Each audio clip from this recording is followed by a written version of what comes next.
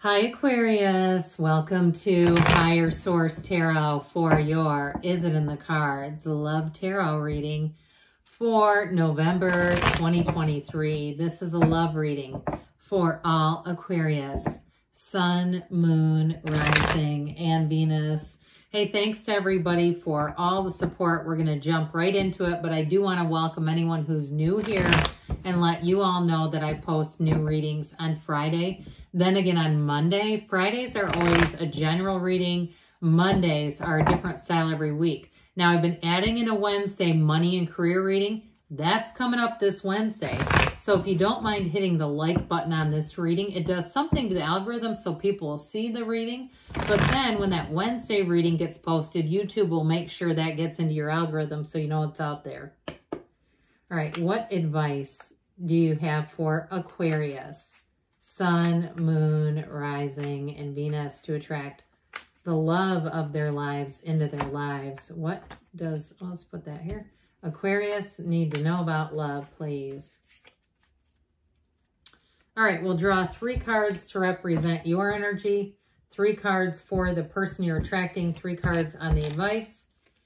Your energy, the 8 of Pentacles, the Page of Wands, the 5 of Pentacles. Their energy is the 7 of Cups, the Page, I like this, the Page of Pentacles and Temperance. The advice is the 9 of Pentacles, the 8 of Wands, the Queen of Wands. You know what that Queen of Wands says? Well, guess who else came to party? Okay, the Empress. When these two come to town, legs are apart for the reason, guys, okay? I'm just saying, somebody here is going to have a very spicy romance with this. And you got this guy too. Now the pages are good too, but I can't hold more than 4 cards at a time. But I'm telling you what, get something heated here, but it's built on real love. Okay, so when the Empress shows up, especially randomly like it did here, we know she's ruled by Venus. She is the path to the heart. This is the kind of love in your life, a time in your life where you know love like no other time. It is that time where you say, this is real love. It's real. It's deep, it's meaningful, it's unconditional. And truthfully, for somebody here with your energy, it almost seems like it falls out of the sky because what you're focused on does not appear to be finding a new person right now. But we'll talk about that. You must be here for a reason. So with this Empress energy, she also represents fertility. So if you've been trying really hard because you've got a very focused energy, if that's what that focus is on, well, here's the baby coming in. But overall, with the Empress energy, it's being in flow. And it's truly being in a time, too, where everything in life seems to get a little brighter, gets to be a little bit better. That's what the Empress does. She brings in that feeling of love, and it just makes everything go better. It makes everything go better. And so does that Queen of Wands. But with the energy in your hand here, you've got that 8 of Pentacles is definitely a focused energy. So if you've been more focused on money, or even a move with the 5 of Pentacles or a job change, because that 5 of Pentacles shows you moving on. Now, if it has to do with an old relationship and you've finally gotten to the place where you've been able to detach and decide, you know what, it's not coming back. It's not going to be what it was. Or maybe you took a second swing and said, it's not what I thought it was going to be. I'm ready to move forward. Look, you got somebody waiting here. So I do feel like, too, it does remind me with this, I tell this story from time to time, so I don't know if I told it to you, but I know somebody who remarried their ex. They got a divorce and actually remarried, and then they got a divorce again. They divorced the same person twice. But what they described it as was like selling all their stuff at a garage sale and going and buying the old stuff back. And then realizing they didn't want the stuff in the first place. They were like, that was a bad idea. And so I do feel like somebody here, you've got that feeling of, it's just time for me to move on. But I'm telling you what, you moving on, you bring out that Page of Wands energy, you're going to have them lining up. The Page of Wands is like a truly magnificent person to know. Now, if you were in a relationship and you had a bit of a wandering eye, meaning you didn't do anything, but you had a Page of Wands that you encountered that had you looking a bit, and that was part of a catalyst to a breakup, I do feel like it may be a new person that you meet, but it does come into the cards.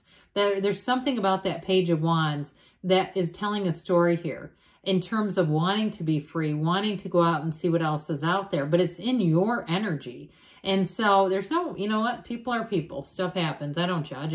It's not my business. You know what I mean? Like, that happens. And I think most people would say I'd rather have a person who wanted to be with me than one who was unhappy. So I do feel like with that Page of Wands, if it was some other area where you needed to make a change and you've made it, that Page of Wands is just raring to go and get you out there. So the person that you're attracting, they have a great energy with the Archangel Michael. The Archangel Michael here, we've got Sagittarius, we've got Earth, Fire, and quite a bit of Earth and Fire, don't we? And water, a little bit of water there. Well, with that Archangel Michael, it's balance. So I do feel like they may have had a lot going on too with that Seven of Cups, trying to figure out some things in their life, making choices, having perhaps a change with their career path, or even something to do with an extra degree or more education with that Page of Pentacles.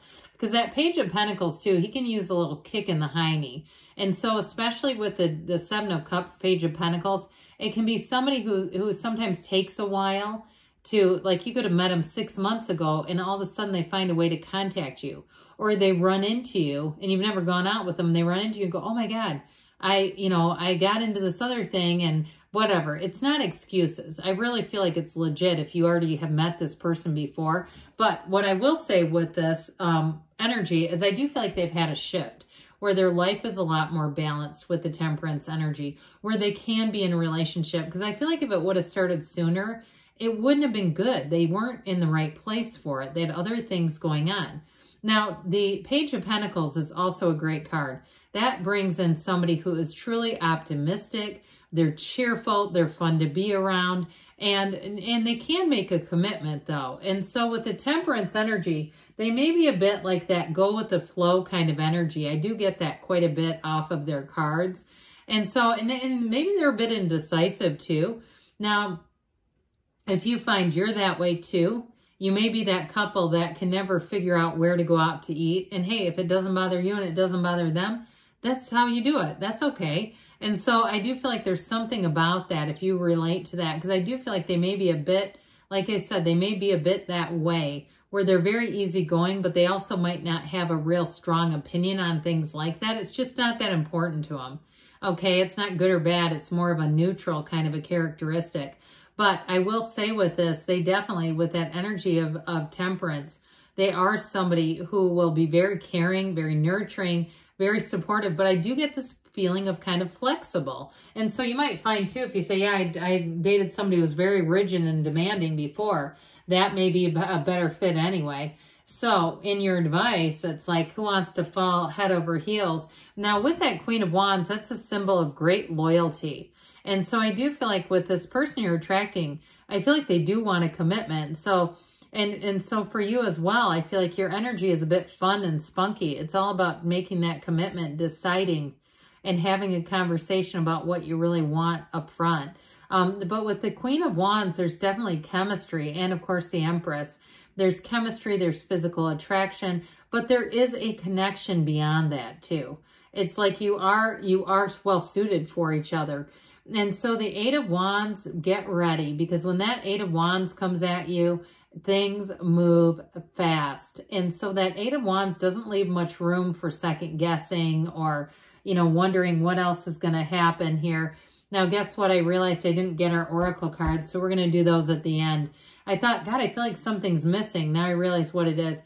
And so anyway, with the Eight of Wands, things will proceed quickly. And that Nine of Pentacles, now she is the single lady card. And so for somebody, if you are in a relationship or there's something about that, I feel like they may be advising somebody got to be single first. Or if you have an eye on somebody who's not single, I feel like they're saying they got to be single first. Now that might be for a very small group of you, okay?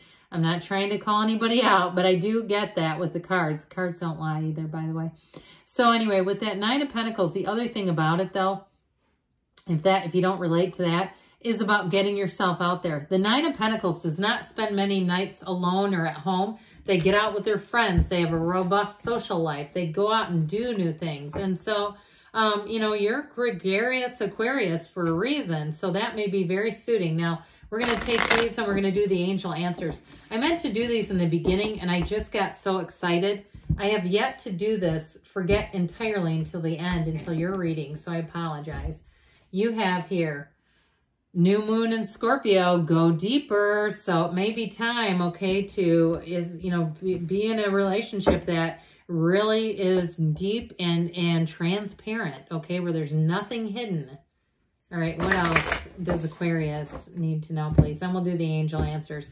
Again, I apologize because I don't like to do that many oracle cards all at once, but we're going to do it that way. Speak the language of love. Loving words have the power to change lives, including your own. And so I do feel like with that Page of Wands, that's an uplifter's energy. So getting into the connection of that even and allowing it to come through, because your voice has a vibrational quality. Even if you're saying it to yourself in the mirror, I'd start there. All right, what else? What other advice for Aquarius in love? Messages for Aquarius, please. Guidance, please, for Aquarius. All righty.